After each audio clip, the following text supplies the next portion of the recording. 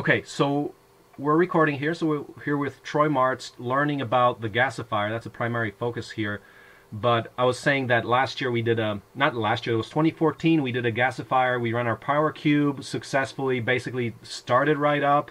It was charcoal based, very simple system, a hearth and a big container, and little blower to start it, and then some exhaust gas recirculation and just a butterfly valve to get it into the engine intake, the air intake.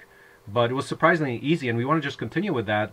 We're going to use a 16 horsepower engine this year, and we want to do that with that. But Troy, I want to just learn everything we can from you regarding the gasifiers and what to do. Like, so you mentioned the 3D printed hearth. Maybe we should start with that. Yeah. Well, so as with any product and any prototype, you have the product that you have the product that you're working on, you have Yeah. the products that you're thinking about. Yeah. So this falls in the I was thinking about it category. I know it would work because it's material science and physics, but essentially the idea was with gasification, you're dealing with some areas of the unit being extremely hot. Mm-hmm. And one of the few materials that can withstand that type of heat is high temperature ceramic. Alumina, zirconia based.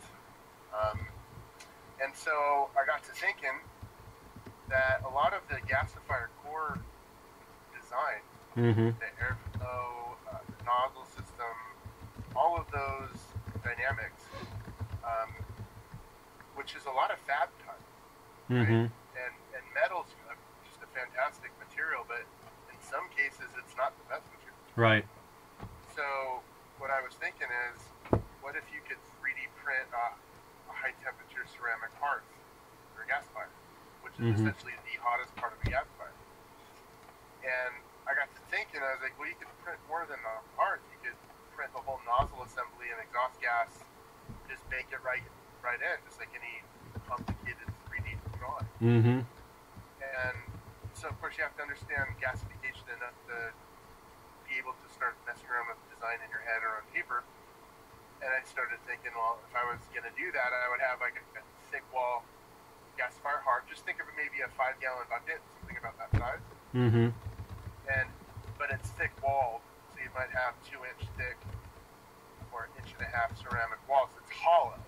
It's hollow because it's going to be some of the airways, the passageways, the nozzles will be going through there. So you have, the best gasification systems in my mind are ones that utilize waste heat, or the waste heat is utilized somewhere in a closed system. Obviously, you can't have it. There's a fine line between practical and so. That being said, a ceramic gasifier would have to be protected, so it'd have to sit in maybe a metal box, padded or placed in there securely. And then you could have metal pipes basically coming off of it. But the part that's going to have the most metal fatigue would be ceramic and wouldn't experience the kind of shrinkage and expansion and overall by using metal in the core, which just about every gasifier that I know has metal in the core. So this is really no different than Dan's. I don't know if you guys used a 55-gallon barrel and put bricks in the bottom. Yeah, we actually welded a rectangular container and put the fire bricks at the bottom. Yeah, so that was your insulation to protect from metal fatigue on the bottom of that box, so it lasts. Yeah. I've seen some, and just recently did a course down in Veracruz at Las Cañadas where we had a gasifier that there was a couple areas that got really hot, even from the outside. They got red hot, and it just sort of further cemented my idea that it is possible to have one that's safe. And just so you know, it's a 3D printed ceramic hearth, not the kiln aspect of it, although that's not too expensive, is going to be cheaper than a metal one, especially if you own the printer. Yeah. I already priced all this out 2 years ago when it was really cutting edge, and they only have one company now. There's 5 or 6 manufacturers kind of technology. Oh, manufacturers of actual hearths for gasifiers? No, of the high temperature ceramic 3D printers. Okay.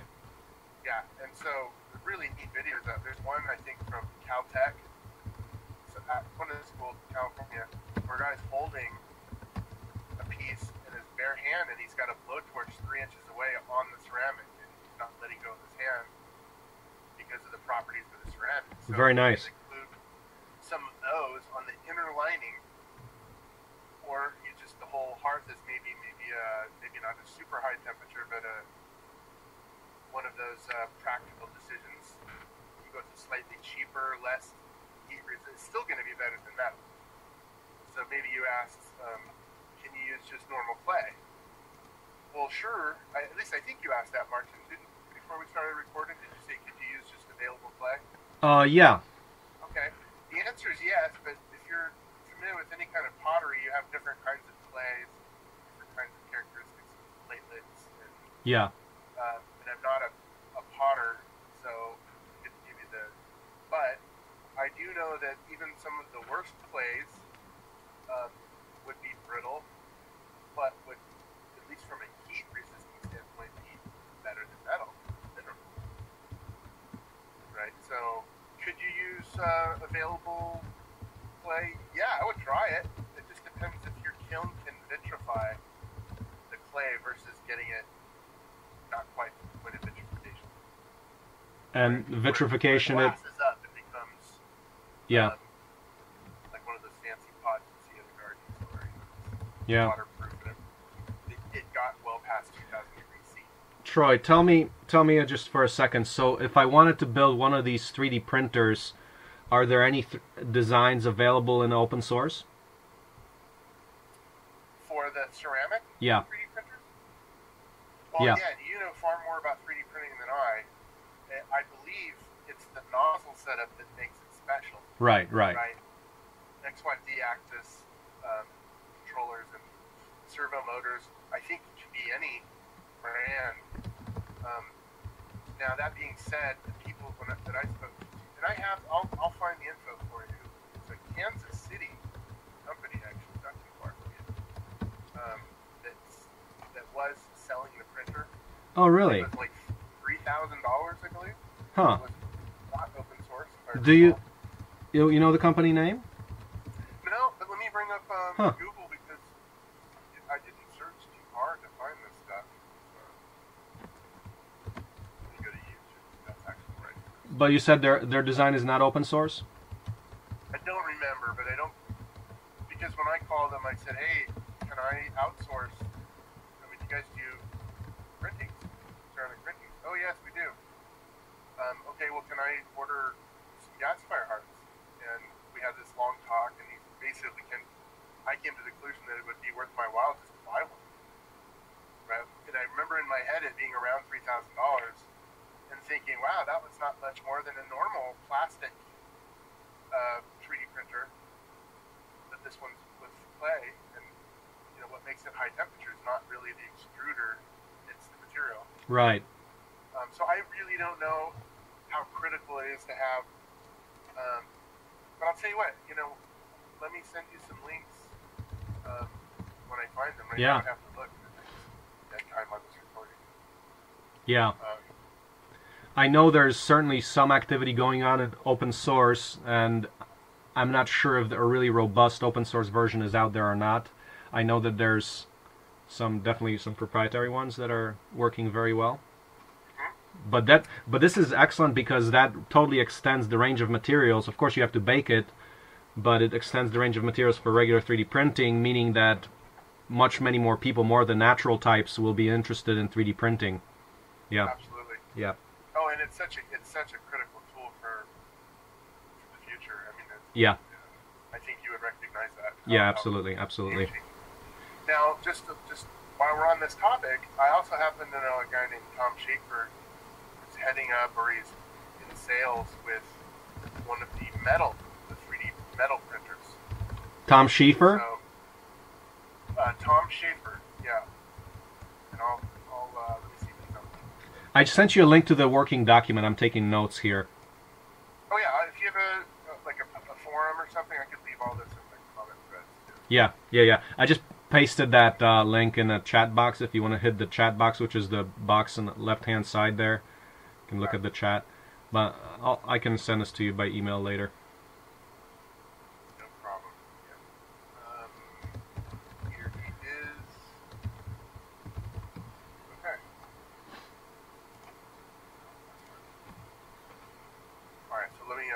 It's not popping up right now. Maybe it's on page. Yeah. Keep going. Yeah. Moving on. So to wrap up the 3D printer, the ceramic printing with gasification cores as the application, or rocket stuff, anything where high heat.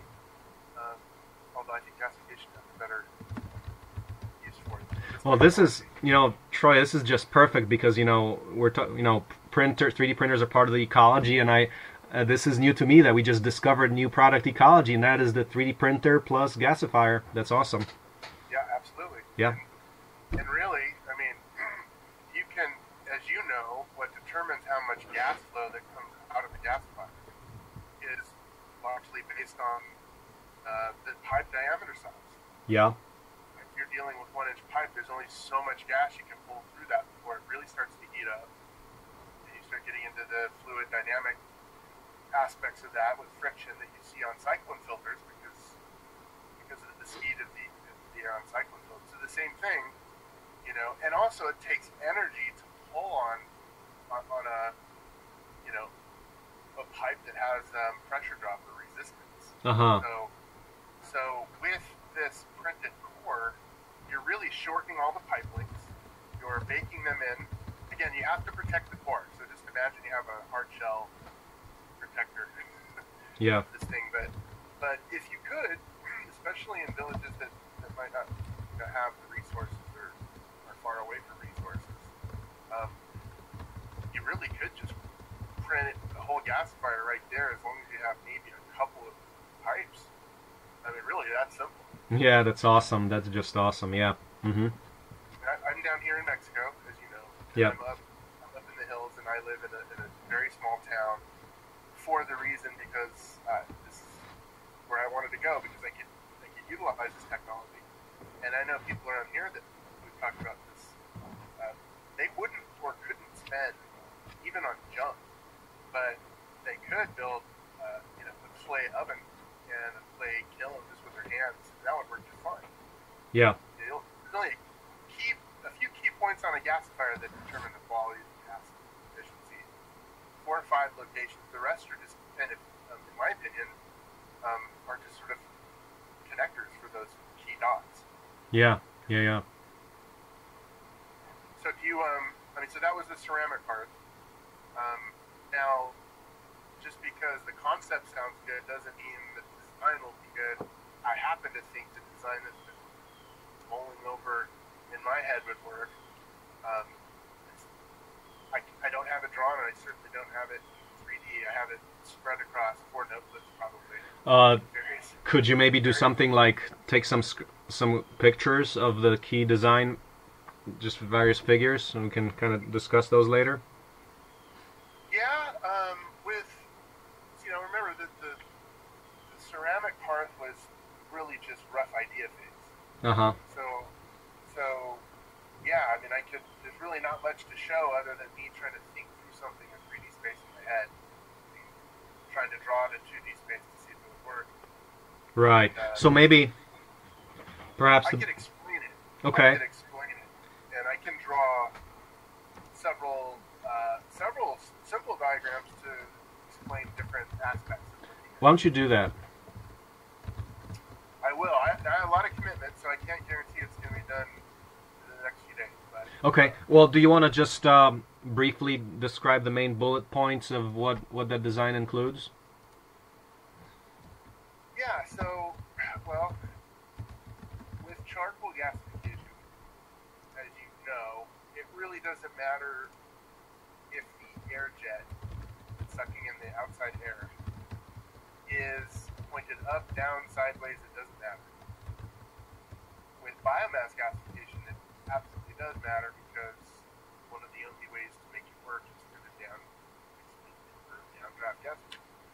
With charcoal, we're not trying to solve both problems. We're not trying to pyrolyze raw wood and remove it with water content and the tar gas Yeah. and all the carboxyl compounds. We already have the finished product, so Yeah. that's kind of a nice thing to have. And so if you can get to that point and you have char, then you have to size it. And what I've come into from running charcoal gasifiers, not as often as other people, but especially like guys like Gary Gilmore that walk the walk and live it. Most of my experience comes with all those hours in prototyping and doing talks, courses. So, but from what I've noticed is that with the charcoal gasifier, with fuel type and fuel size, let's talk about that for a minute. Uh-huh. Because, I mean, if we're talking about anywhere in the world, then different rules apply. So if you're in, let's say, the cold temperate, where you're at, we're looking at hardwoods. Because I don't know if there's a lot of biomass that could be dried. I mean, you're in the plain state, right? Yeah, I mean, there's plenty of haying going on. Now, hay's not the best choice, so let's talk about carbon. Especially with charcoal gasifiers, our fuel is carbon. And the least mineral-dense carbon is the most preferable. So if you can find certain hardwoods that are very low in mineral content, that means there's very little ash. And it also means there's very little clinker, which doesn't really happen in charcoal gasification like it does in biomass gasification. I haven't really come across any clinker problems. And if any design would have clinker problems, it would have been our grass fire design. It was just a 10-inch pipe that was 40 feet long, right on the inside. So if there's ever a place for clinker, it would be that. And what I found was that it just never happened. So there were sort of like these little loose, almost like dirt clods that would form, but we were pleasantly surprised with with just the simplicity of charcoal gasification. So let's get back to the fuel type. Yeah. So if you have brush, like low quality brush or new growth forest that you don't find bushwhacking or definitely we've got that. Yes. I would recommend cutting it under 1 inch in diameter, right? And I would cut it like you do bananas. If you have a wood chipper, I don't know what else you might have on your plate for a machine to eventually process wood. But I know in my world, especially, I would have a wood chipper, I would have a hammer mill, and I would have a pelletizer. Because that gives me now that's a lot of money. I mean, right there, that's at least 10 grand in machine costs at retail. Maybe half of that if we did sort of part of the Global Village construction set. If it had, I know there's some of those instruments that are already on the list. But with gasification, I'm always thinking, do I have lots of wood? Is there a lot of hardwood scrap? If I am in the Pacific Northwest, there's all kinds of sawdust. I mean, they can't get rid of the wood fast enough. And in places like Southern California, you can't find it. Which was my talk in Permaculture Voices too. Like you choose the right alternative technology, energy technology for where you're at. And back to gasification. We just did a Haiti presentation. There was a company called, I think it's called Caritas. It's a NGO, and they're working with sugarcane plantations in Haiti. And what they wanted to do in Haiti was use the spent bagasse of the sugarcane, dry it, chip it, then pulverize it with a hammer mill. So you're basically left with a sawdust-like material from spent sugarcane. Then they wanted to pelletize it and then sell those pellets as a business on Haiti for fuel, which they're running low on, without using perennials. This is all sugarcane's. Without using woody biomass trees, if you would. Now, that's interesting, and they would use the rest of it to power the whole plant.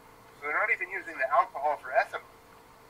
there's enough biomass in sugarcane bagasse to use it to power the whole plant and to sell the leftovers to make a product. That can only be done, with a hammer mill, with a pelletizer. What I love about pellets is they're so dense. They're almost as dense as a coconut shell, which is the densest form of natural carbon that I know of. And the density of the carbon is great because, as you know, it's just a more compacted form of molecules. And really, when you're making syngas, it's all about surface area. It's all about surface area. And I'm absolutely confident of this because there's a Goldilocks size that works with the gasifiers that we were practicing with. It's kind of the 10 kilowatt size, your bigger Home Depot size generator. Yeah. And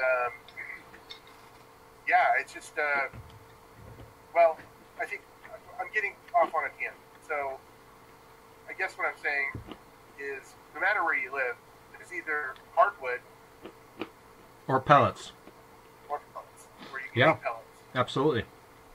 Now, if I had a choice and wasted energy wasn't part of the equation, I'd ask for pellets every time because Agreed. they flow well.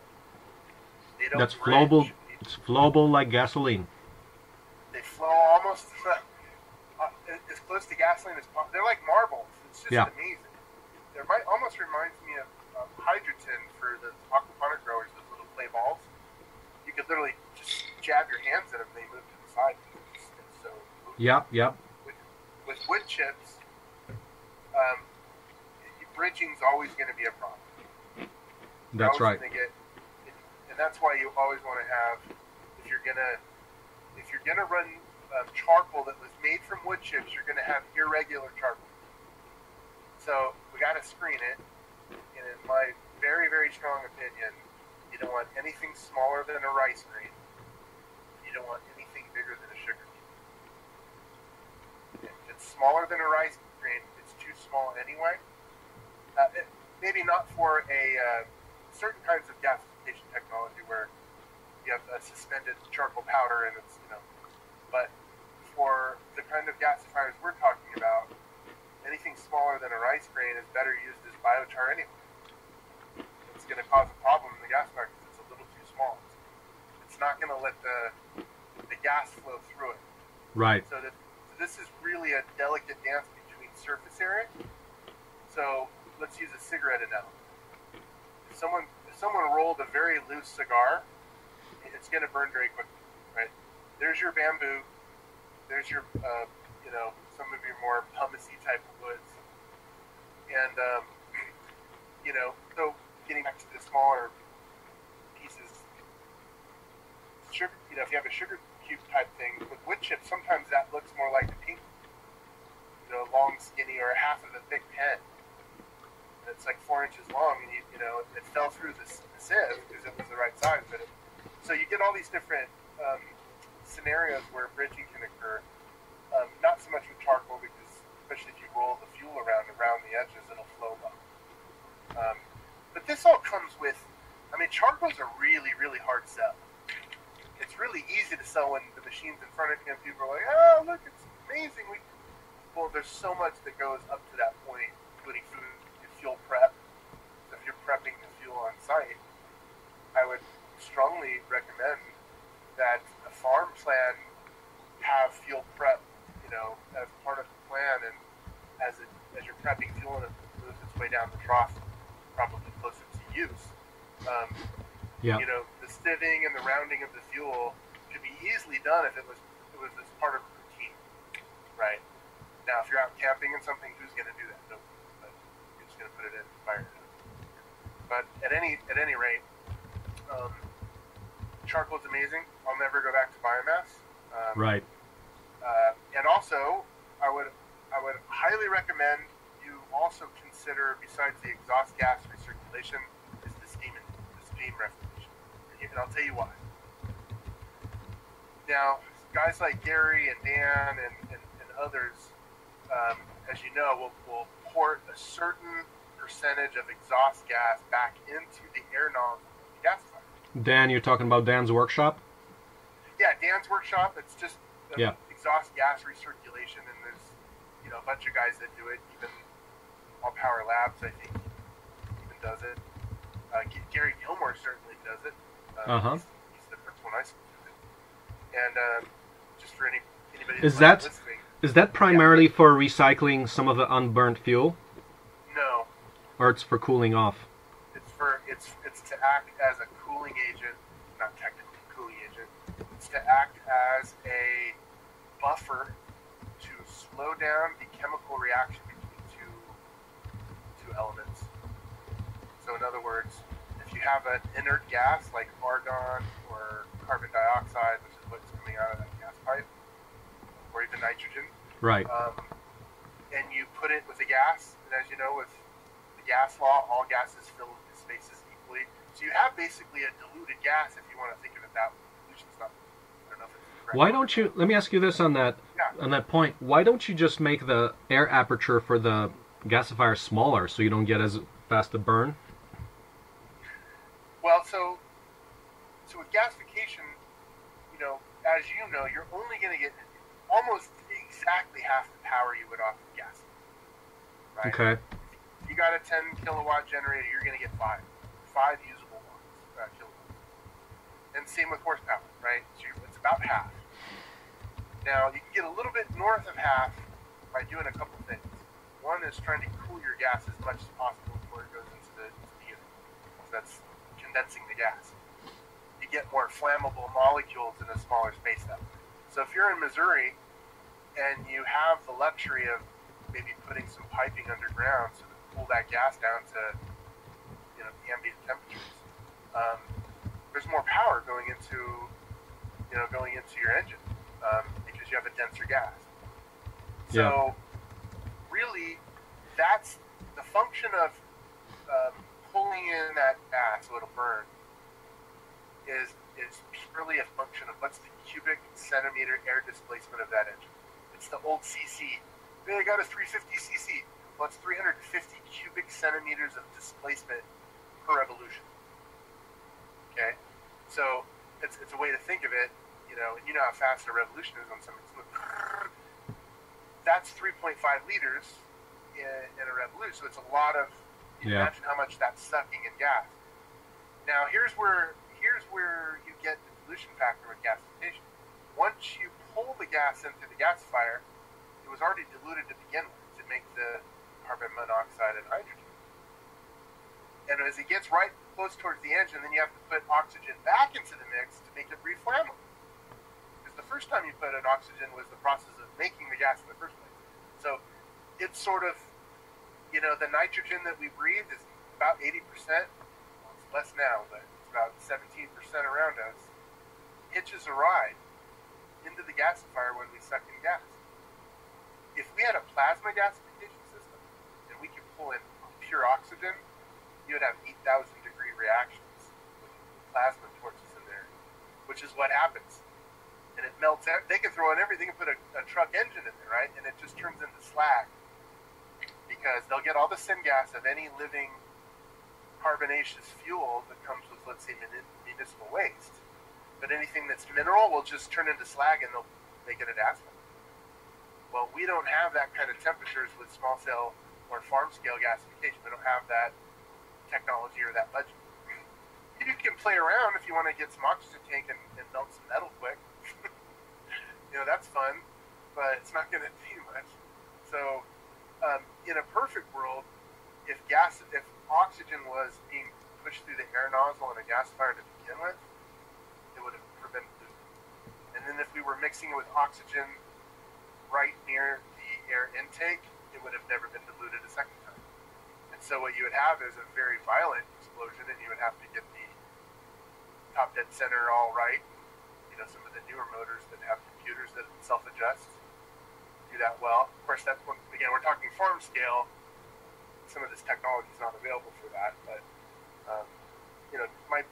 my point is, honestly, Marcin, I forgot my point because you got me rambling. I'm just simply asking, why can't you make the air aperture smaller for the gasifier instead of cooling it? Well, you can. Now, if you have an engine that's pulling really hard, and on the other end is a tiny aperture, Yeah. you're going to get really, really high velocity speeds. Yeah. Yeah. Yeah. Okay, so that's good. That's good. You want to get high velocity. You want 25 meters per second speed at the nozzle. That's the magic Goldilocks speed of the air nozzle. And this is 100-year-old science. And in my classes, I actually pull up the charts where the Royal Air Force gentleman that wrote the book has all these chart numbers. So the airspeed and the nozzle aperture. So I stole all that from history and borrowed some ideas from Gary Gilmore and Colin Van Looken and some guys that were really on the edge. And that's all I did. I mean, nothing really was new as far as, you know, what we built. Just sort of the assembly was unique.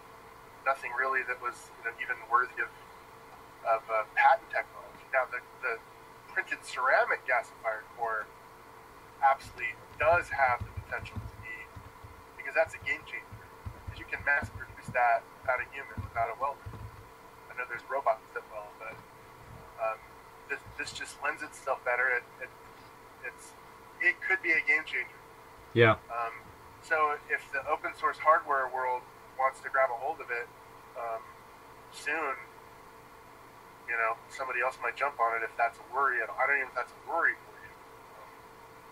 But at any rate, they seem to be trying to patenting everything these days, like Right.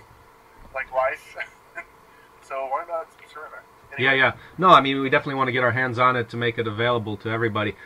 Now, so does that answer the question on why you need shrinking the aperture? Well, let me finish that. Yeah. So, yeah, let's say I had a pinhole, and I have a tractor that needs to move 1,000 cubic centimeters or 5,000. You know, it's a big tractor. Yeah. That pinhole is, you know, you're only going to get up to a certain speed before things start going haywire, before it just doesn't go anymore. And so it takes energy to pull against that kind of resistance. Right. So again, it's drawing the line in the sand with hotter, smaller aperture and hotter gas is better because you get more full complete reaction with the oxidation or reduction process. But you don't want to have it so tight, like it's a really hard packed cigar where you're really trying to pull through it. It takes too much energy. You want to find the Goldilocks zone where you do have to pull on it, but you get about 25 meters per second speed on the nozzle. So you can measure that if you want to go through the time to do it. But it sounds like to me, everything that we've talked to this point are things to put on the record, but are not what you're trying to work on currently. Is that correct? Are you, Marcin, are you still there? Yeah, I'm here. No, you're asking. Are you asking a question? Yeah. Your current goal at this point is the tractor mounted to run the power decks? Yeah, yeah, it is. It is. Okay. It would be. These other questions are just sort of framing something that may come later. Right, because the idea is to generate the charcoal for heating in the winter and use that charcoal in the summer for tractors and things. Well, let's talk about that. I could throw a couple layers on that I think you'd be excited about. If you have a charcoal gasifier, not a biomass gasifier, you're running charcoal, the byproduct is going to be CO2 and H2O. So carbon dioxide and water. So if the tailpipe of your generator happens to be sticking in a greenhouse, Right. not only are you putting in CO2, which farmers pay a lot of dollars for CO2 generator machines that also take electricity, you're getting it's a waste product out of the tailpipe, but it's completely. I love breathing in the tailpipe air when we're doing gasification workshops because there's no smell whatsoever. Water and CO2 don't smell. Right. Any smell is from what was running before it. It's a lovely thing. You smell it, and you're like, You know, diesel will smell like the oil that was used to cook whatever food if you're doing biodiesel. But with gasification, it just smells like more air, like the dryer. And it's a neat thing to show people. They're like, oh yeah, who wants to smell a gasoline tailpipe? Well, that's not a problem with gasification. And the big inefficiency, that's why I like to look at it, gasification as a perfect player in a holistic context, because there's waste streams just before it and just after it. And the just after it is the CO2 and water vapor.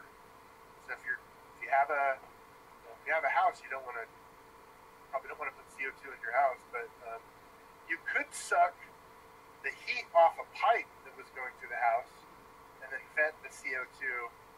You want to drip the water vapor, there's not going to be enough to garden anyway. It's just sort of, it's not enough.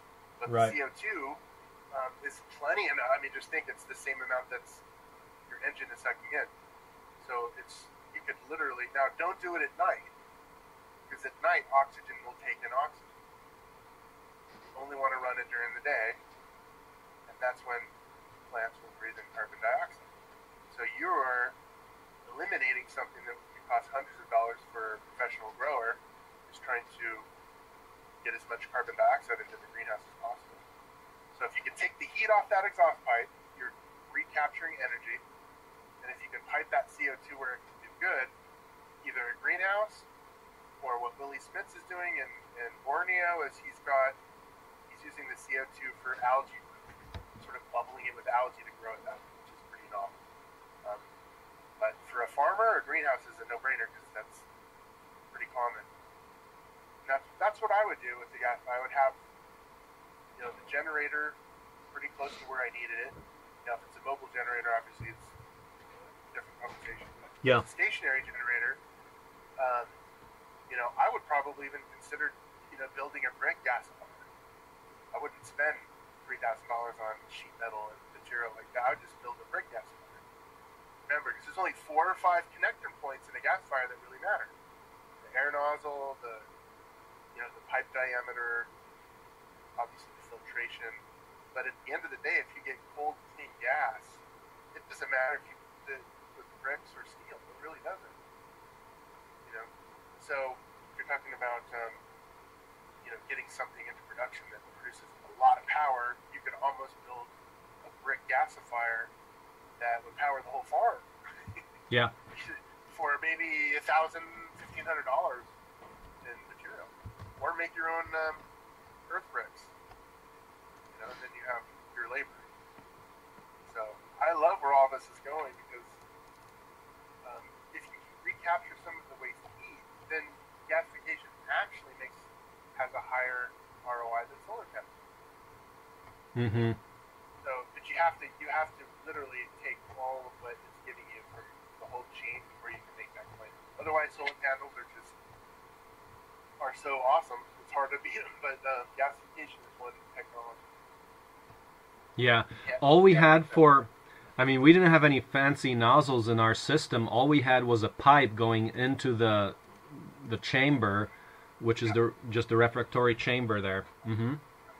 Now, with Dan's system, you have to understand, Dan built that with the context of how cheap he could get something that was viable. Right? So what did he get? A 55-gallon metal drum? Perfectly fine. Some bricks? at least in his unit, I know you guys did something a little different. But in his unit, it was a 55 metal drum, a brick liner for insulation, and a pipe literally laying on the bricks. Yeah. Will it work? Absolutely. Absolutely it'll work. And with enough, filtration, I know Dan was just kind of wrapping some foam around. I would take it a few extra links to make sure that it was really clean gas, so my engine would be a primary concern, just to make sure that no charcoal particles or get into the engine.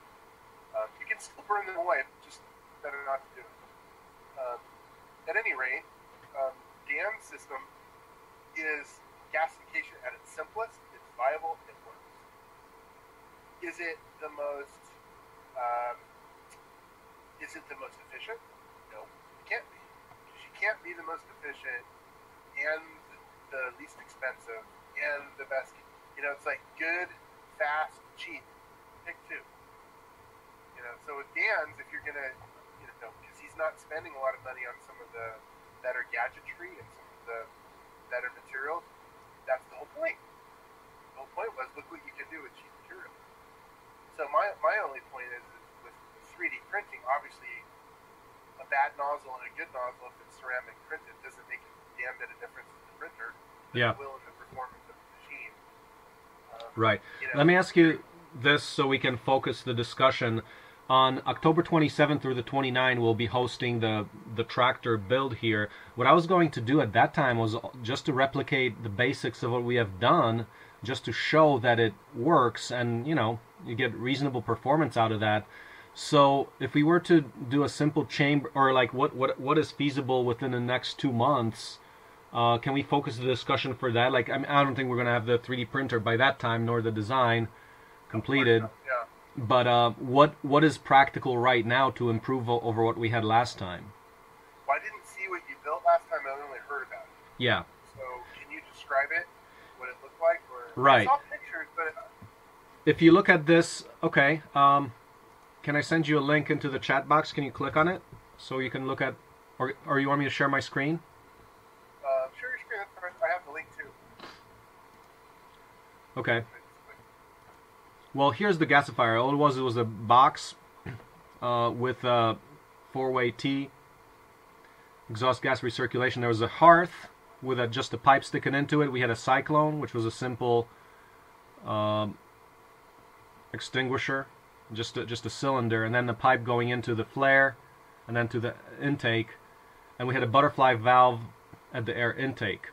So this is essentially what we did, just a rectangular container. You can see some of the images here. Yeah. Yeah. That's great. That's really, really, really, really nice design. Yeah. I don't see anything with this that I would change. Okay. Because this isn't what Dan did in his garage. What he did with you is far more professional looking, and I mean that's nice. Yeah. So the only thing is the air intake. Just wanted to. Last time we just did just like a little flapper. It has to be pretty precise because that had to be open a very certain way. So I guess the only 2 points I would question is, okay, how do we do? Well, one, we want to add a filter to this. Yeah, definitely. I've seen no filter here. So there's just a cyclone. What would you suggest for a filter? Okay. My secret weapon for filtration is syngas. Is what? You can perlite. Perlite. Yeah, it's this little white crunchy. Yeah. top No, I know. thing. Yeah. It's cheap. It has massive surface area to catch all those microscopic charcoal particles and ash particles. Okay. You can wash it and it's reusable. It's like it was meant for this. Oh, wow. So what I would do is I would put it in some sort of a cylinder where the gas comes in at the bottom. It has to fight gravity and the surface area of the perlite to even have a chance. So literally a few inches up and there's nothing coming in. Everything's dropping out. Uh-huh. And I've only had one opportunity to try it. Had zero problems with it. And my excitement came from the fact that, hey, I can reuse this. And if it ever gets too bad, I can literally just take a propane torch to it and burn off any charcoal Oh, wow. residue. Yeah. Because it's mineral, it's like vermiculite. So perlite is what I would use. Gary Gilmore uses just a wool blanket. So you don't want to put that where it's real hot. But he just folds up a wool blanket like maybe 10 times. It just tucks it in on top of whatever his other filter media is, whether it's hay or, you can use hay. I just like perlite because it's inorganic, it's reusable, it doesn't matter what temperature it gets to, and it's got such a massive surface area that it allows for flow. Gary Gilmore, you said he used rock wool? Just wool, just regular sheep wool. Regular wool. Swears by it. I'm sure Gary's always messing around with something, so the guy's got loads of gasifiers and stuff laying around in place. And, Isn't the gas still pretty hot at that time? yeah, well, it depends, again, it depends on how long is your piping. So if you were, let's say, looking at this drawing here, and looking at your cyclone, and you'd have to look at where is this going, on what system is this going to sit on, and then I would say, what room do we have for what shape of heat? So it might not be a be like a long cylinder. You might have another box, right? If you have a box, it's okay. Just make sure you put in your dirty gas on the opposite corner. So down to the left, and then it comes up and to the right. Okay. Give it as much travel time as you can with that heat. Yeah. Yeah. Okay, so perlite sounds great to me. And how do you separate it? Like, do you have like a mesh at the inlet and outlet? So Yeah, I mean, if you want to do a simple perlite filter, what I would do is go get something like I would say like a 4-inch aluminum pipe that's going to be too flimsy for. okay, You so don't get a 4-inch metal pipe. 4-inch metal pipe. And fill it, and maybe it's 3 feet tall. If you can get something bigger, again, we're talking about really hot gas, so it probably has to be metal. I was going to, plastic's probably not going to cut it. If you get thin-walled, because you don't need thick-walled, thin-walled, big tubing, Yeah. 8 inch would be just awesome. Then fill it up with perlite. You have like some sort of a catch at the bottom, just like you do on the gasifier. Yeah. See how the exhaust gas. So just like that, you have where your dirty gas is going in. You got hot, dirty gas. Your cyclone took out 90% of the particulate matter, but you still got the 10%. And now it's going into the bottom of your media filter. Mm-hmm. And it's traveling upwards, sideways, doesn't matter. I like upwards because gravity's a good friend when you're trying to filter. Yeah. So if you're going to go up, then take the gas off the top and put it right near your butterfly. Okay. And if you want to have your butterfly valve as close to the air intake as possible, you want to have it literally as close as possible. Which in the drawings it's correct. Valve as close to air intake as possible. Yep. Yeah. And what happens if it's farther away? It just doesn't serve that doesn't function well, right? Just If what? if the butterfly valve is farther away from the air intake. Truthfully, the truth is that I was told that by 2 different people. I don't know why. And Gary Gilmore was one, and the other one was Jim Mason from All Power Labs, 2 of the most respected people in small-scale gasification. I never said why, and I always just assumed that you would get more turbulence and more of a stoichiometric mix. Whereas if it's mixed further down the trough, then you might get some gas settling, which obviously doesn't make sense. Thermodynamic, Charles law or whatever it is. So I don't know. You just get better mixing when it's close to it. You don't know why. Yeah, it kind of makes sense logically, but maybe not rationally, but logic. Yeah. Yeah. Okay. And you know as well as I do, this will still work even if all the stuff is a little bit wrong. It'll still work. I'm just trying to paint a picture of like an ideal machine. Yeah. So after you come out of the media filter, your gas will be a little bit cooler and a lot cleaner. So the cyclone filter is a must-have. That's just a gift for just filter material with a vortex. But you still need to filter that last 10% perlite. In my opinion, you might want to try vermiculite. I haven't tried it. Mm-hmm. Perlite worked really well the one time I did it. I was really happy with it. And like I said, I didn't see any black. Only where it was coming in, 3-4 inches up, it was clean as a whistle, and I ran it for hours. So that tells me both my cyclone filter was working well, and also perlite probably had something to do with it. How well does a cyclone filter work if it's just a cylinder? If it's just a cylinder, so without Steven the taper. Does it just a cylinder? He doesn't taper the nose. Yeah. That's exactly what I do. Just okay. Cut on fab time. Yeah. I thought it worked great. Every time that I unscrewed the bottom ash trap, if you will, I had just loads of just microscopic carbon dust that you got to be careful because it's really light. The particles floating around in the air. Mine worked great, and it's a Stephen Avedessa model design. Now, if you go to Bill Pence, PENTZ, BillPence.com, facto source for efficiency when it comes to cycling. Here's a guy who had lung damage from being a woodworker and literally got obsessed with the technology.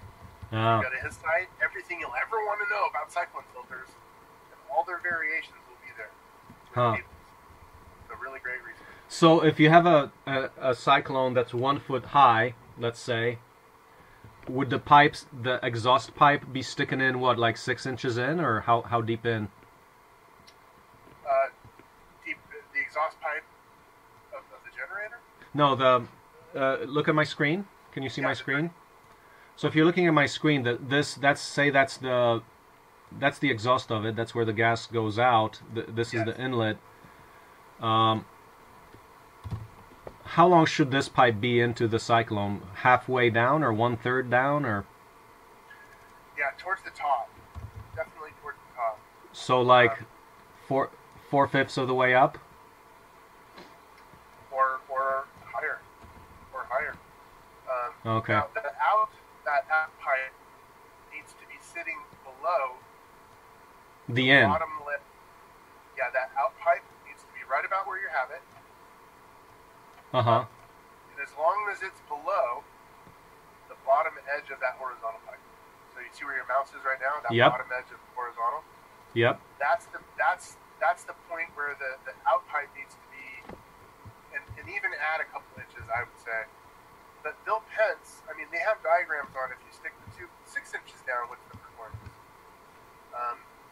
And even Google searches, you'll see basically infrared cameras filming cyclone filters to see where the friction lies, and so there's a lot of tech out there on this. But for the farmer, just having a half-ass pipe gasifier with no taper is going to get 90% of the filtration out if you have it sized.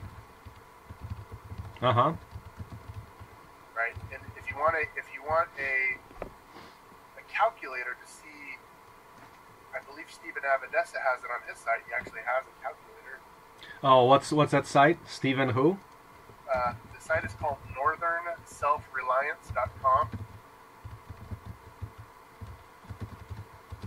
And it's northern with an N. Yep, northernselfreliance.com has Northern. Northern. Yep. Selfreliance.com has sizing for cyclones. Yep. Now Stephen's an engineer, classically trained engineer, and he's got several forms on his site for gasification and all kinds of stuff. And he's got this. He's got a chart where he'll tell you how much gas you need, and what the dimensions of your cyclone filter should be based on. Yeah. So really helpful for the gasifier guys out there. Bill Pence is a little overkill. And to be honest with you, most of the cyclone technologies and woodworking and particulate matter, OSHA stuff. But for gasifier, 90% of the fine dust is a really nice head start, so you don't clog up the media filter, and you can make the media filter last longer. Yeah. Can you also wash with water the perlite? Yeah, I would assume so, because I know people that are using like oil baths and water baths to clean particulate out of the gas flow. For lack of better terms, like a bong. Okay. And so I don't see why, if you got the perlite damp, that the only thing that comes to mind is you might reduce surface area because that water is going to fill in the void. At the same time, there might be some adhesive properties with water. I don't know. You might want to try it. You might want to do a test. Okay. It certainly wouldn't hurt. It would still work. It's not going to do anything to the gas. Okay. Tell me about the butterfly valve. What are the critical properties of that? Would I want to make one or get a commercial one? Is there a good commercial one for the 16 horsepower scale? Are you doing 2-inch pipe? Yeah. Quarter? So if it's Let's 2-inch pipe, let's say we got 2-inch.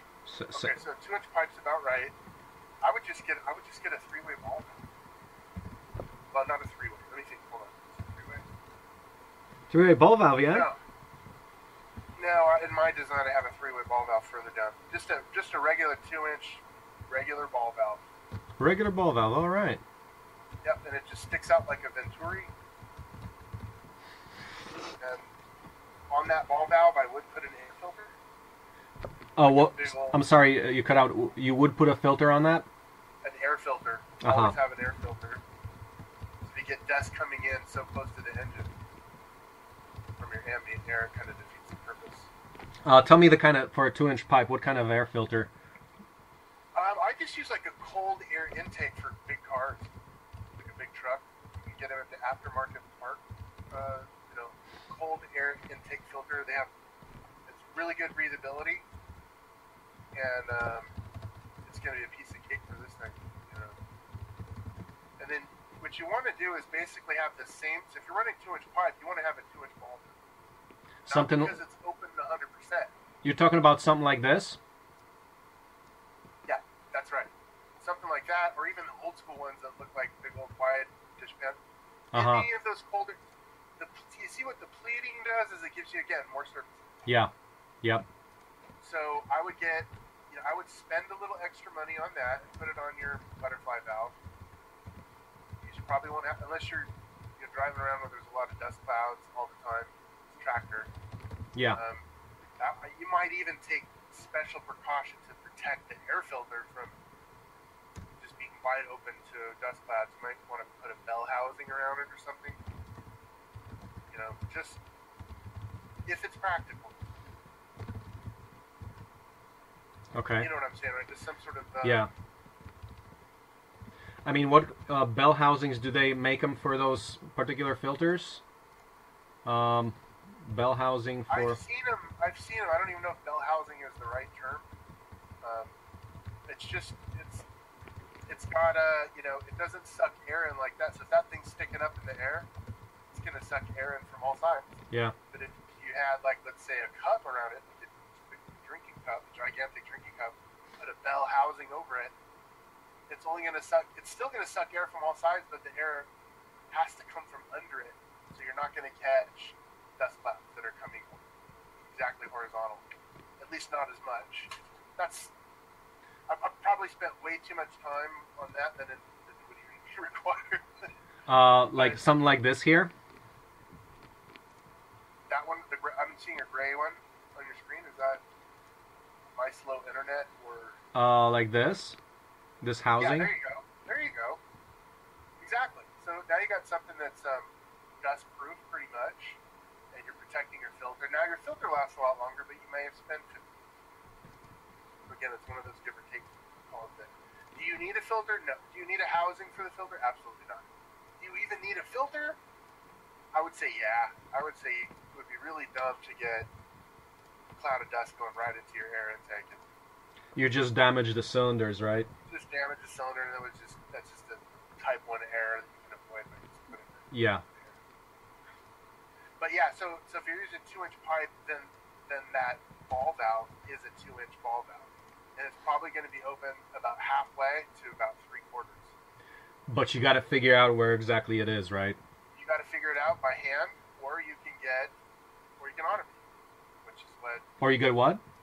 Or you can automate it. You can have an auto adjusting ball valve servo, and those are available. Matt Ryder makes a great one. Ben Peterson makes one, and he even shows you. He even has the plans for it. So you wanna do a ball valve like this one? Yeah, that's a 2-inch ball valve. See how big and beefy it is? Yeah. You kind of have to have that unless you want to go to a gate valve, which is what you were talking about, or a true butterfly valve. But I would does the ball valve like that work as well as a true air valve? When you say work as well, I mean, gets you consistency. That means like you don't have to adjust it, I guess. yeah, it stays put because it's a ball valve. You gotta put a little oomph into just turning the thing. Yeah. But you do have to find that happy spot where it sounds like everything's firing. Tell me about the name of the game. Tell me about the nice automation kits, the servos. What did you recommend? All right, so I know of 3 people that have these built. 4 people. Steve Stephen Abadessa from Northern Self-Reliance. He has one. He has videos on them. In fact, you can bring up Northern Self-Reliance on YouTube, and I can, But here's how it works, Marcin. You have an oxygen sensor that sits right inside your tailpipe of the generator, right? So based on the O2 reading, if you're getting high O2 levels, that means you're not getting complete combustion. Ah, okay. Add more air. So what you have is a very simple Arduino or cool. C little program that you can just say, if not in this range, open it up. If close it. And so Steven's built one. Oh yeah, this guy. Yeah. Okay. He's a good guy too. Steven's a very helpful guy. Okay, which video do I look at for the automation of the? Yeah, it should be. Let's see here. Gas station, cyclone. There you go. Mixer. Oh yeah, here. Yeah, right there. Right there. Wood gas air mixer. Oh wow! So how much is one of those sensors? Is that cheap? Cheap. I mean, you could build this thing for. Hey folks, this is Northern Self-Reliance. Oh, that's awesome. Today, Oh, this is good. Because I think that's one of the. It's one of those things that, I mean, as the tractor runs and gets warmed up, I mean, I think you're gonna kind of play with it a little bit until it gets the sweet spot, right? So this would totally. This constantly finds the sweet spot. Oh, I think that's the secret sauce right here. It is the secret sauce. I'm surprised Dan didn't mention it, but yeah, I mean, I wasn't at the shop. Maybe it was just getting the thing up and running. But this really comes into play, like on the second or third shop. If you're doing like a gasification series, because this is what gets into where it really makes sense. Yeah. Especially if you're driving, because sometimes you have to be on idle. When you're on idle, you're not sucking the same air through that cherry hot charcoal zone. And so what happens is your oxidation zone shrinks. And then when the light turns green and you have to hit pedal to the metal, yeah, you can't get that kind of instant reaction like you can with gasoline, because you can't produce the gas because the hot part got too small. Does the valve help a lot with that? The automation on that? Automation helps a lot with that. And then what I was leading with that last point was there are some guys that actually will, if you're at an idle too long, it'll like artificially rev up the engine and keep, that's getting way out of this one. But yeah, I mean, just that auto stoichiometric mixer is ideal, because you don't have to have some guy man in the ball valve to find the sweet spot all the time. Wow. Okay, so let's talk about the Arduino oxygen sensor Arduino. Let's see, is that affordable? Yeah. $5? I remember all this being under $100. Let's see, what about the probe? The probe would be the sensor. So it's it's like a little metal toothpick thing that hangs out of a wire. It just depends. I mean, now, with modern electronics now, the boards that they have that are coming out have everything on them. So there might be O2 sensors just right on the board. But you do, not the sensor, not the probe, but the component. The probe you're going to probably have to buy. And a probe, tell me about the probe. So it's called an oxygen probe? Yeah, just an O2 sensor. They have them on all cars. It's the same thing they have on cars to let the car computer, adjust the engine to get a better mix. Do you know how those things work? What do they actually measure? What are they?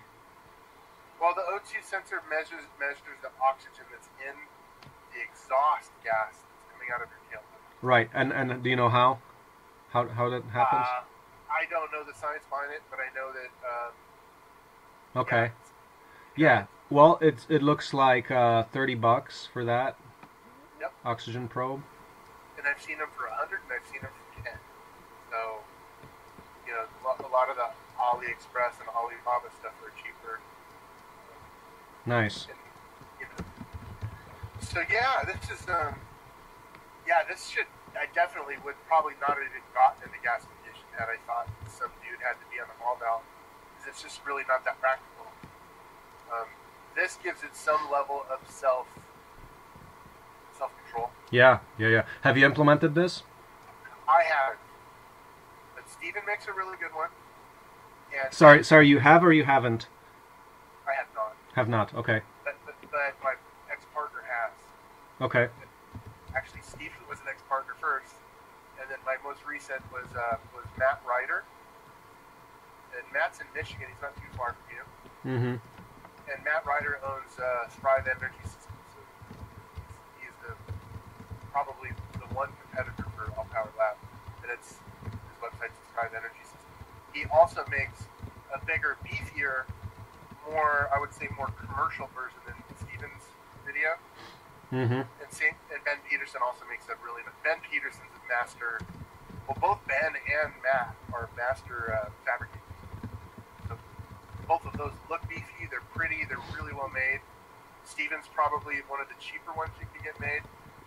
And then I partnered with Todd Harpster, who is sort of a permaculture builder guy. I met him at PV2. Todd Harpster? Todd Harpster. Yeah, and he's in Minnesota. And he has all our gasifiers are in his garage, actually. So is he actually continuing, or? No, Todd was a client. Todd bought one of the Crossfires. Mm-hmm. And then he also has the prototype. And there's, since we're no longer in business, they're sitting in his garage. I don't know what he's doing with them, but yeah. And he was designing our version of the air mixture. And he was using an Arduino and the little servo motor that came built on top of a ball valve from China. So it had a servo motor, like it was already meant to be. Oh, wow. And then he was just going to use the Arduino to tell it when to open and close. Yeah. But you can check out all those courses, and of course, if you need emails and phone numbers. That's great. Hold on 1 second, Mark. I just got a message coming. Let's read it real quick. Okay, that's not. Yeah, man. And so, you might also want to check out, this is really cool. There's a forum out there called Drive on Wood. Yeah. Kind of a medium forum. And the moderator of that whole forum is a guy named Chris. And Chris is good friends with Wayne. Wayne, Mr. Woodgas himself. And Chris is, his name is Chris Saenz, S-A-E-N-Z-N. I'm sorry, man, I don't have that up. But anyway, Chris has in his truck a diaphragm thingamajig that I completely have no understanding how it works, but somehow he's using the pressure, and then I'll tell you what, I probably won't even do it justice to describe it, but let me send you a link offline. But he's got something that does like auto mixing with like a diaphragm. It's like this two-sided diaphragm thing where if it's pulling hard, it lets more air in. If it's pulling soft, it lets. So it's almost like an auto mixer without any of the electronics. Okay. It's just using sort of physics and but it's been so long, man. I can't really speak on it with any certainty. Yep. Yeah. Yeah, you don't even need a big servo, man. Just those little those little RV car servos. Because if you put it on like a rack and pin gearbox, where you get a lot of revolutions with the torque, you can get away with a tiny servo. It has to do a lot more revolutions to open up the servo. But you really don't need it to be super sensitive. Like you're really just fine tuning it anyway. Like right. 30-second of a turn here and a 30. So to me, it would make more sense to invest in a smaller servo motor get the gear ratio down, so it could turn even something as stiff as a 2-inch ball peen, which does take some oomph. Yeah. Okay. But all these guys have done it, and it's all in the 2-inch range. Okay. So it should be a perfect. You could eyeball it, and Ben Peterson shows you how to make it. It's a walkthrough. Um, So, let's see, Ned Peterson. Ben Peterson. Ben is Peterson. I think it's called woodgasplans.com. Shows you how to make the ball valve servo. He's selling books, and in the books, in a video that I've seen, I don't know if it was a teaser. Again, this stuff is like 2 years old. All this stuff that I'm talking about. Ben Peterson is what? What's his website? I'm trying to verify that right now. Woodgasifierplans.com. Sorry, woodgasifierplans.com. Huh? Now, when you get there, scroll halfway down the page so you get to see two black book covers. These are the books that he wrote, and one's the Wood Gasifier Bible, and the other one is the Electronic Carburetor Workshop. This is what I'm talking about. It's a work of art. It's just an amazing magician with metal, and it's free function.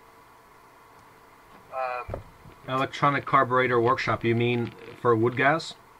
For wood gas, if you're on that page, that's what we just went through. That's the O2 sensor. He's calling it an electronic carburetor. It is a carburetor. Oh yeah. Hey, I made an open source electronic carburetor. That's what I'm talking about. So Yeah. there you go. Did he open source this? No, I'm just saying that's what we'll say in the future. It sounds good. Definitely.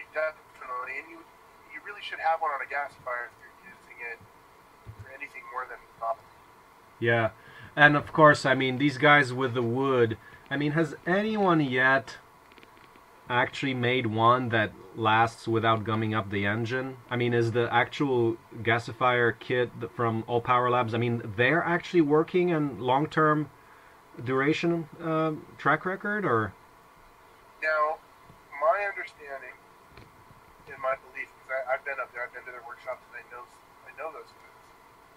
And my belief is it's the best small-scale gasifier on the planet, and the only thing that holds up to it is Matt Ryder's unit. Because Ben Peterson, this guy right here, doesn't do this anymore.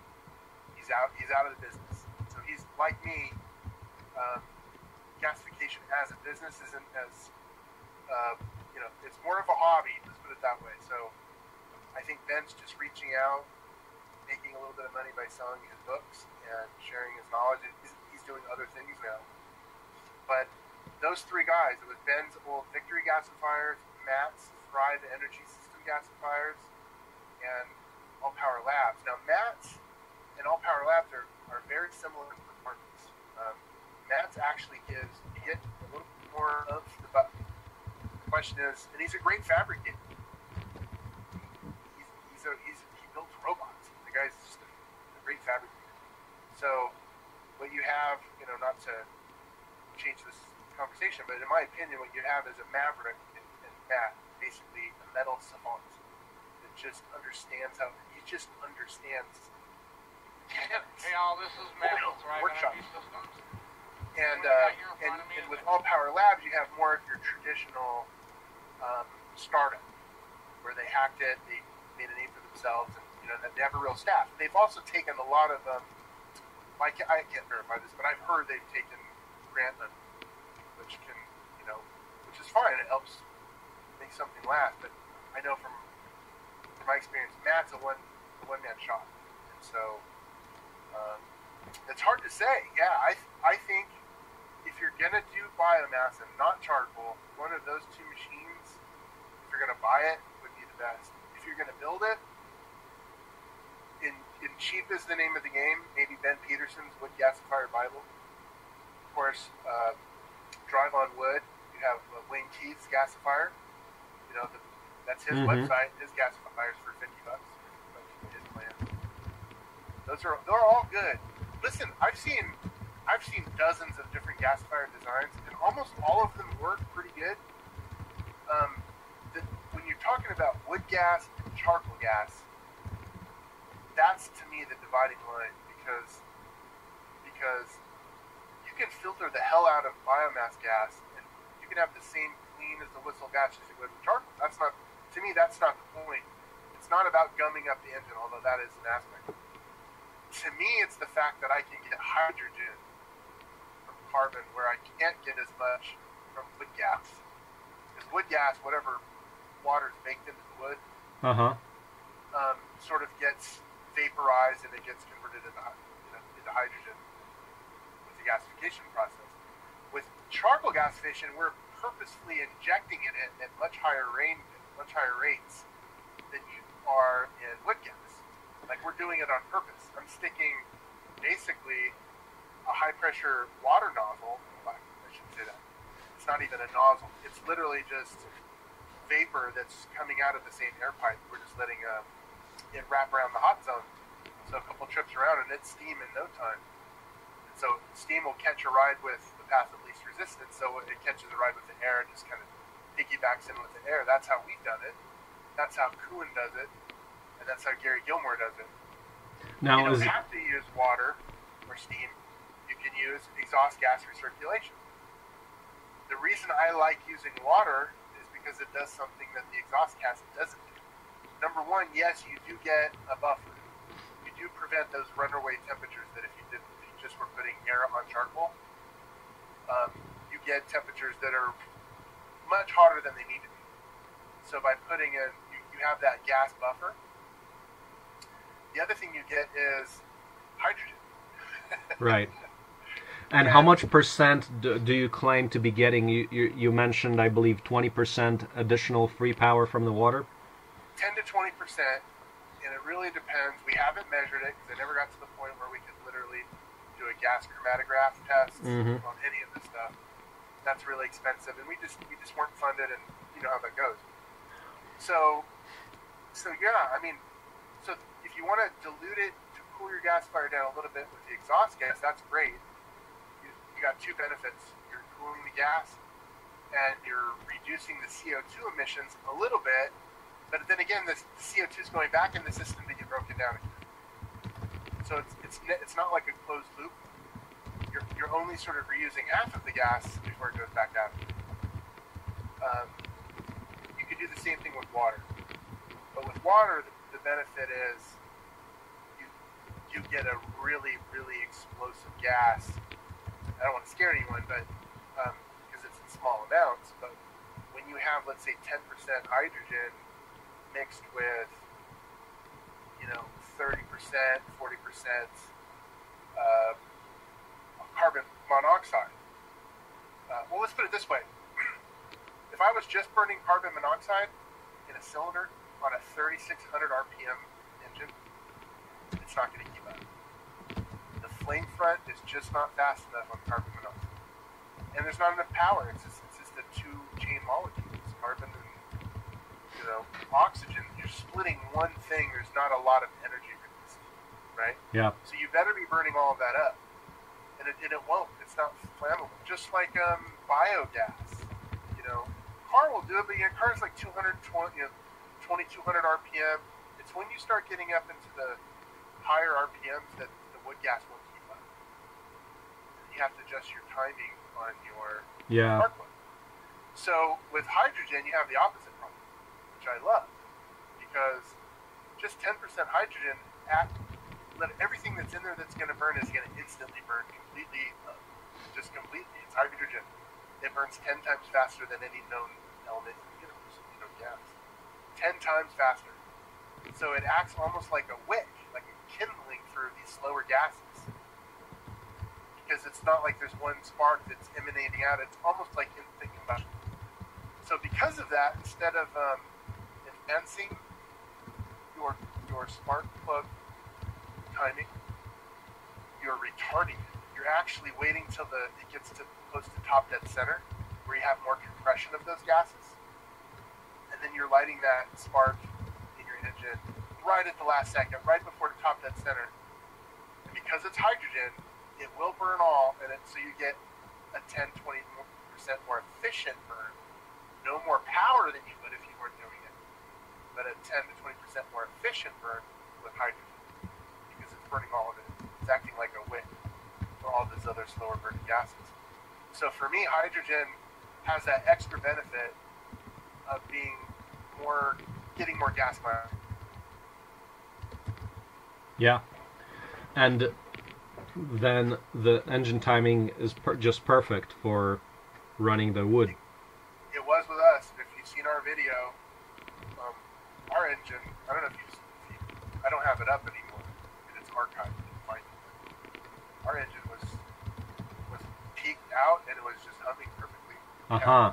And does that mean, I mean, that means you were getting more power out of the same gas too then? Not power, right? I thought so too in the beginning. Yes, hydrogen is more power. It's not more power.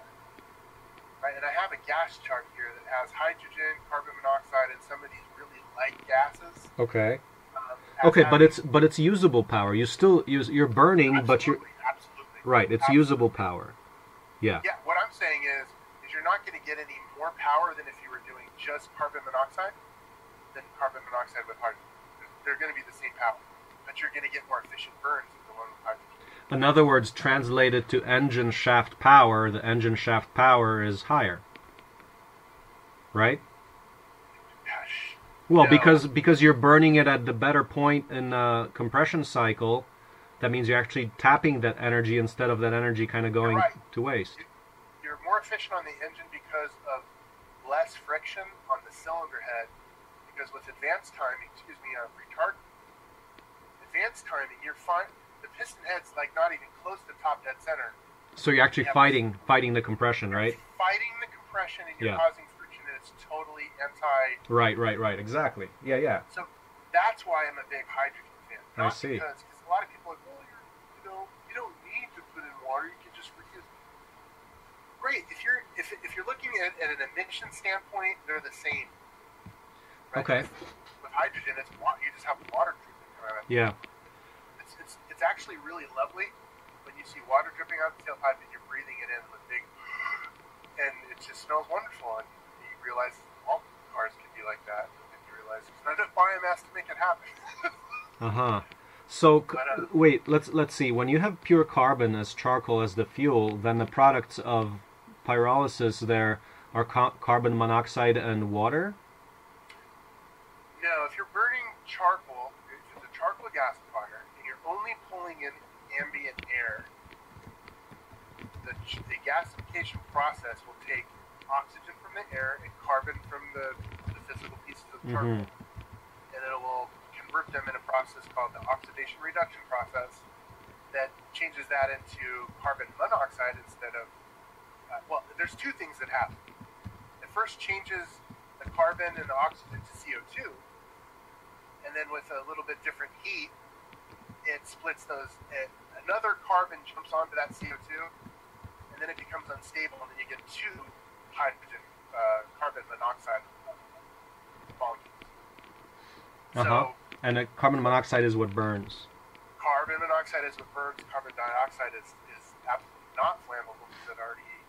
And that goes into the engine too, so that just comes for the ride. Yeah, carbon dioxide just comes for the ride, but it also gets converted, right? So there's two processes going on. I have you basically have oxidation. That's right where your nozzle incoming air is coming in. It's lit up cherry red or cherry white.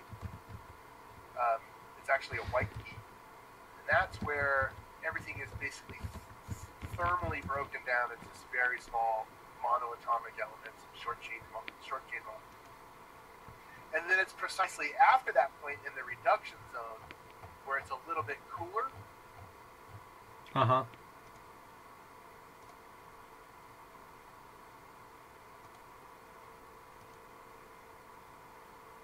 Sorry, you cut out there on me. And it becomes more stable at CO. So it's really two processes happening. We just call it, gasification. It's really oxidation and reduction. Now, if you're running biomass, of course, you're doing drying, you're doing pyrolysis, you're doing oxidation and reduction. There's four things that you have to consider, and that's where you get the tar gases and the sticky. But hey, look, if you don't have an efficient way to make the biochar or to make the charcoal feedstock, there's nothing wrong with biomass gasification. I just have gotten spoiled because charcoal just always works. Right, it always works. And then So you don't think the issues there with the gumming up of the engines are there? That's not an issue? Zero issue with charcoal gasification because there is No, but not with charcoal. But I'm saying with wood. Yeah, it definitely is there. It's definitely there, and you really do have to have extensive filtration to get it out.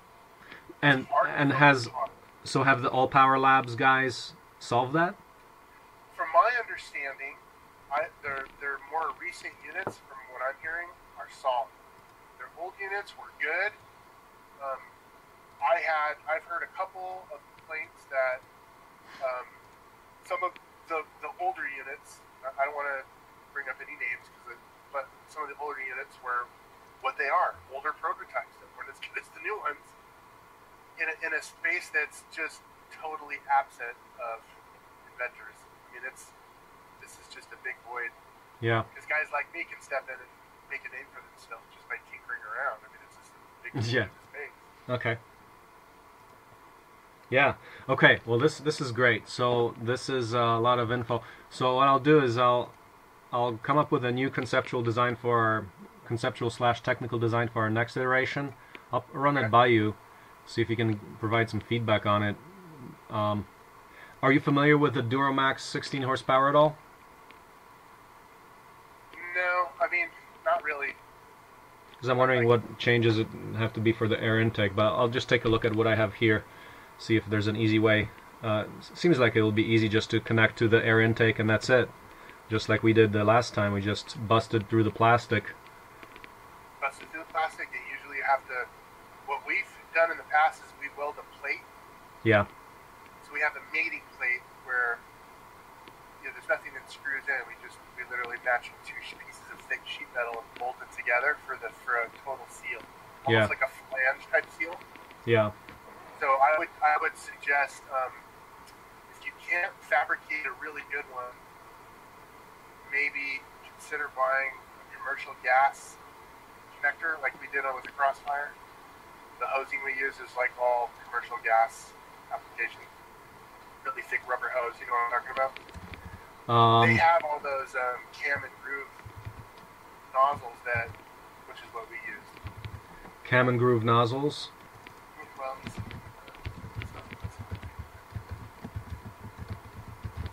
for mating to the yeah, I mean, you can even just weld it on. If you weld it on, you can't. Well, but it's plastic there, though. It doesn't have metal there. I mean, if you took the plastic box off, eventually there's the air intake is going to be metal. So if you can weld it onto that, or if you come up with a mating plate that's like a flange, it doesn't have to be, a circular flange, and when it works, it can just be a square flange just to hold it. To get that seal. It's the seal you want. Yeah. Cam and groove coupling. Yeah, that's probably not the word for it. It's a quick connect. It's like commercial, industrial. There you go. That's it right there. Those things? That thing right there? Yeah, that's what we used. Which thing, like this one? For the hose, yeah. Now, if you're talking about the actual seating the mount onto the generator, it either has to be welded or... Okay. But that's what we use. Okay. And this is all the all the Boeing 747. They fill up with this kind of stuff. Okay. So a little bit overkill. I mean, you can just use a regular. No, I like it. That's a good airtight connection. We could also try 3D printing something out if we want to design that. Yeah, I don't have the time nor the skills for the 3D stuff, but I can show anybody on the team that might. Yeah, no, we could do that. Mm-hmm. Yeah, I mean, this talking stuff is really easy for me. I have carpal tunnel, and I make my living online, so yeah, large amounts of typing are really, really killing me. So this is great if I can just talk. Yeah, no, this is good. This is really good. Okay, so we get busy on this, and yeah, so let's maybe talk like, can we do this Friday? Absolutely. Okay. Let me say one other thing too. One of the best things that I ever did on my other design, and it was copied, and it's actually, I think, it's more used than it's not, was the nozzle that we use. And the nozzle that we use, No one seems to be using it. Everyone has melted nozzles after a month. Hey, look at my stainless steel nozzle got melted. Time for a new one. I never had that problem. Right. Because the nozzles I used were aluminum nozzles for welding TIG cup. Uh-huh. And those are perfect nozzles because they're... How do you screw them on, though, to the thread? It's a machine thread. It's not NPT. So the alumina TIG cup nozzle machine thread. And if you're doing a 2-inch gas, then I'd probably get a 3/4 inch opening. There's your reduced air nozzle opening to get that velocity. And how do I get the machine thread? Where does that come from? You got to go to a parts store and get a pipe nipple that's machine threaded. Oh, okay, machine thread. What's machine thread? I think it's finer threads. The flighting on the threads are at a much shallower angle, and it's all for more of a complete fit, like a more surface area, more fit. Yeah, NPTs, you're just big old goofy hose type threads. Machine threads are more precision. But yeah, if you just type in TIG cup aluminum nozzle, they're everywhere. You can get them in any gas store. And despite people saying them being fragile, we never broke ours. And I dumped hundreds of pounds of charcoal over the top of it, and it was literally just hanging out in the middle of the air inside those. I mean, Marcin, of any of the bright ideas we've ever had, my partners and I, when we were, was, hey, what can we use for the nozzle that heat? And then Jared, being the welder, goes, why don't we use a TIG cup? And it was just like a no-brainer. Right. And is there like, yeah. is there a particular size of a TIG cup? Like here in my view, right here is 6, 7, 8, size 8. Is that? Now, so what you need is a nozzle calculator. A nozzle what? A calculator. It's an Excel spreadsheet that Kuhn Van Looken has put once together that tries to find the exact opening for the nozzle based on nozzle velocity, 25 meters per second, and your cubic air displacement of your engine. So he's got a little Excel calculator that says, first of all, what's your RPM of your engine, say 3600? Okay, what's the CC, or if you have a big engine, what's the liter displacement? 4.2 liters, 5, you know what I mean? If it's a smaller engine, it's probably in CCs. And he can say, to get 25 meters per second, it'll tell you what size your alumina or your nozzle opening needs to be. Fantastic little calculator from an engineer. Where is that? I have it somewhere. It's a Google Doc or a Google Sheet that he shared with me that I will share with you. Okay. I mean, literally, I have dozens of folders, all kinds of stuff from gasification in it. And I'll need to sort of sort that out to give you some of this. Excellent. Okay, let's check in next Friday. Sounds good, Marcin. I appreciate it. I got to jump on the call too, so this is great timing. No, this is great, man. Thanks a lot for this dump of good knowledge. We'll make it work. No problem. Okay. Love what you're doing. Thank you, Troy. Talk soon. Talk to you soon. Bye-bye.